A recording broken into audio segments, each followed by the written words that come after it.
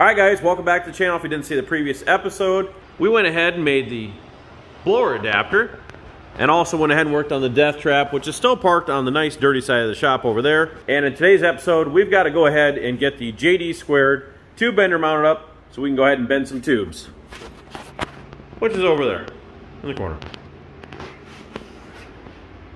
And we gotta wait for Jason to finish his food.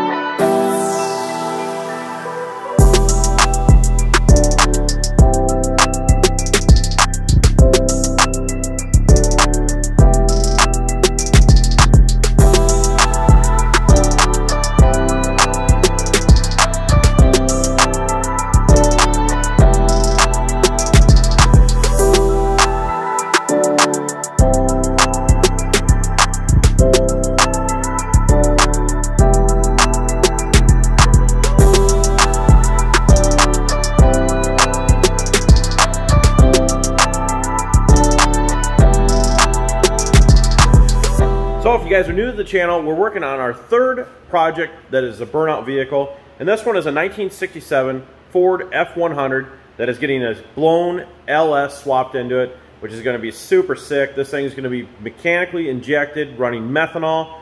And we're not hoping for big horsepower. I mean, honestly, on the dyno, I'd like to see maybe 850 horsepower, 850. I think that's more than doable. We've done these naturally aspirated before for people. And with a cam, a little bit of head work, you can make 500 horse with an LS. So definitely in the ballpark of doable. But here's what we've got done.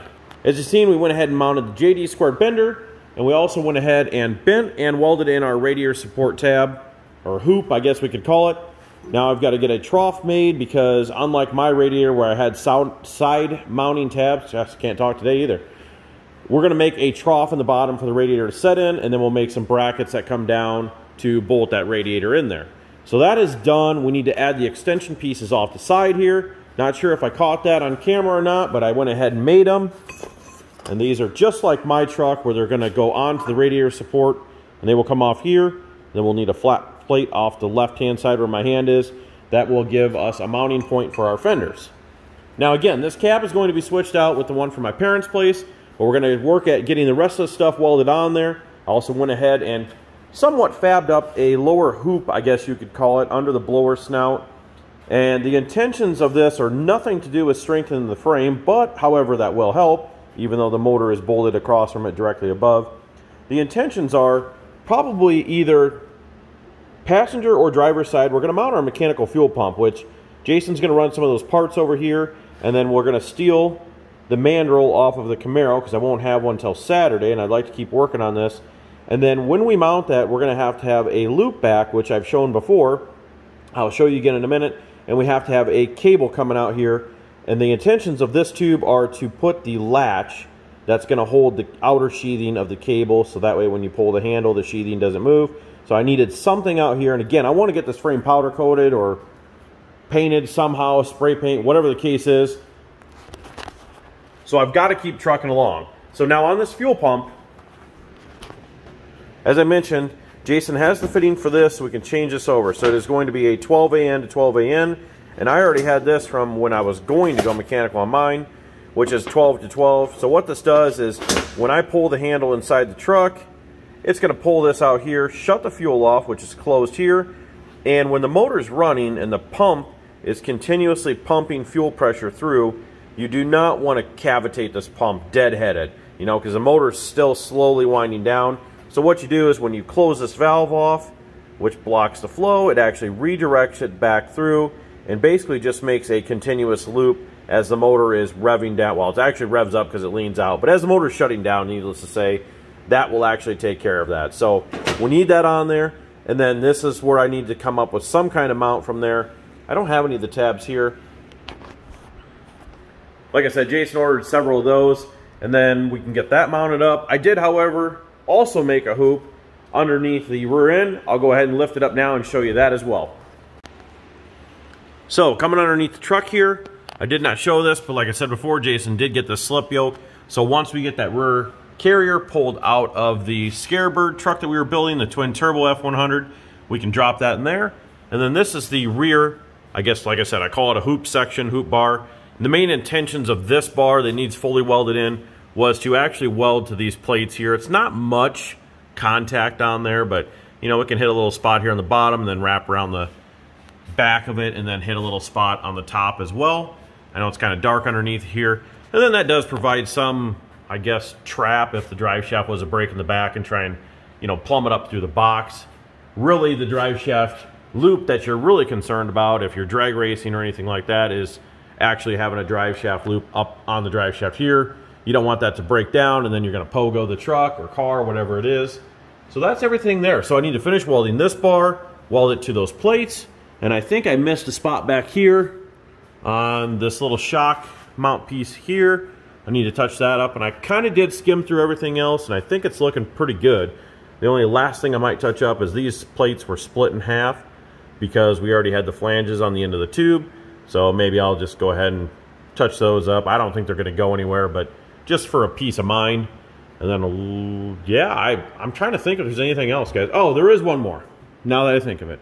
We need to cap off these tubes. Minor point, but again, don't want water inside of there or anything like that. So definitely need to cap those off. And then we should be good to go. As far as getting everything welded on, you know, maybe make a deal to come from here. I don't know if it needs to be welded necessarily. Ah, crap. See, the more I keep walking around, which is good documenting it, need to finish this cross member for the transmission. We got to cut that out slightly more, so that way we don't have any issues getting the motor in and out. But I think at this point, I'm going to, really not sure what I'm going to do. Jason's going to come over. He's got a lot of stuff. I say a lot of stuff, but he's got the spacer that's going to go behind the blower pulley down here because I just have 3/4 inch hot rolled steel ones. He's got that aluminum spacer. I did get bolts for the upper. So the belt is exactly where it's going to be. I got the bolts for the water pump. No point in putting them in because obviously this is just mock-up. But yeah, I think we're kind of dwindling away at things. Did get wheel spacers, because if you guys are trying to put, not that anybody I don't think is building a Ford F100 currently, putting Mustang wheels on it, but if you are, these are a 2015 Mustang GT wheel. They do not fit. We actually have spacers behind here to make them fit, or not spacers, washers. So Jason went ahead and ordered some wheel spacers. You probably can't see the gap in there, but there's a slight gap in there. So those are here as well, so maybe we can test some of this stuff out. It should work, but obviously we need to try it because I don't want to be at the last minute. So goals for this video, just to recap. We need to finish welding the frame, we got to get it painted, and then we need to start reassembly, and that includes putting the other cab on and front clip, if we can do it. And then we got to get that motor done so we can get it on the dyno and test all this mechanical injection stuff out. We have no clue where we're at, no clue what the hell we're even doing. So we got to get going on it, boys. All right, stay tuned. Let's move forward. Some updates. As you can see here, went ahead and had a, I guess we'll call it like a trough made. Had this bent up in a U-channel shape, and then obviously fitted around the radiator support bar. Now I do need to get 2 more straps made to go from the top of the radiator here down to the holes in this U-channel trough.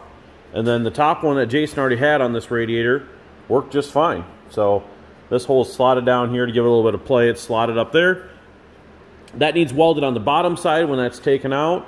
So I think with enough rambling on now, because it is a new day, kind of left off from the other day, we have Jason's right here. Jason's new mandrel that goes into the crank hub, and one of the pulleys that's on there, I just kind of slipped that on there. That's going to be hopefully for the power steering. But yeah, no, we're going to go ahead now and let's get this bolted up on there, so that way we can make sure we've got clearance on everything down here. And then we've got to get started on mounting up this mechanical fuel pump, and then Jason's going to get a power steering pump ordered. Probably get one of those, not a Saginaw, but like the newer style GM ones with the reservoir. It's kind of just a small compact deal. See if we can get one of those. But let's go ahead and get the mandrel in, get the fuel pump pulled out so we can get some of that stuff going, get the cross member welded in there so we can maybe see about routing a cable and getting all that stuff done. All right, let's get to it.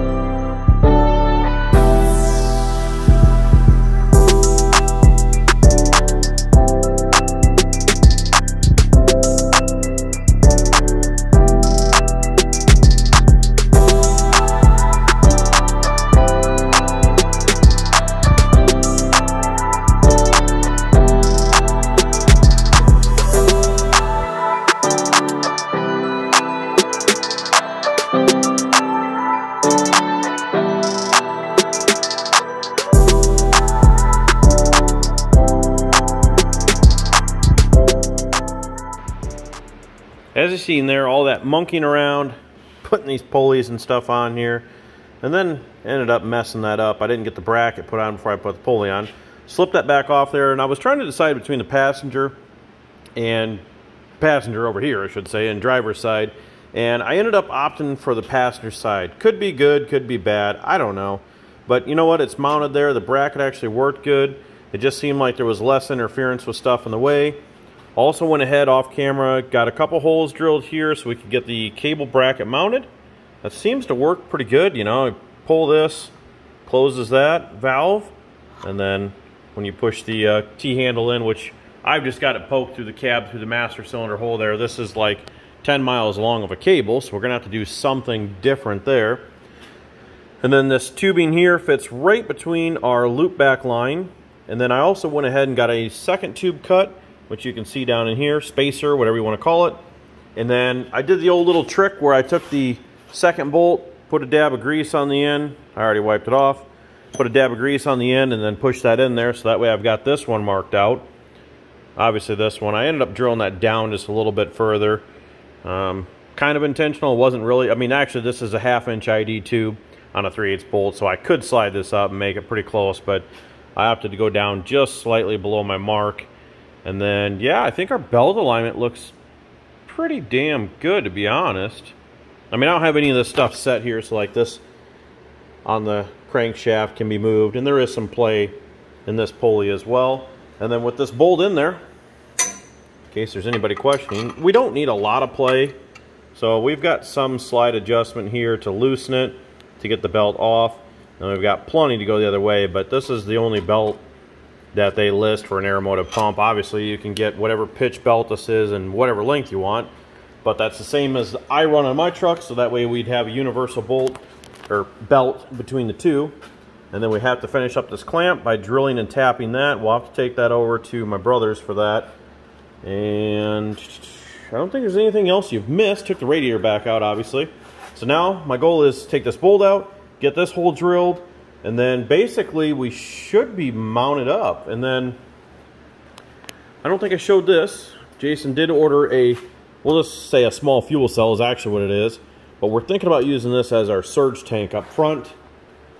It sounds like we need to mount that somewhere, so I'm thinking maybe off of this driver's side, and then we can bring a line down and 90 it to the bottom of the pump. If you can see that fitting right there. Oh, focus on my finger. And then the feed will come up here to the back of the barrel valve on this back side here. And then we'll have to just maybe loop that down and around behind here. And then maybe we can just do like a 180 fitting or something. Or no, sorry, it's gotta go here, duh. It's been a long day. All right, well, let's get that pulled off. Let's get the other hole drilled. And then the last thing I think I maybe want to try and do is clean this all off. Maybe bring the TIG welder over here, get the gas tank on it. But I think I'll wait on that just to make sure that that is exactly where we want it. I would like to really TIG weld those on there so they're permanent. I don't think they're going to get in the way when we pull the motor out ever in the future. So, all right, enough rambling. Let's get back to it.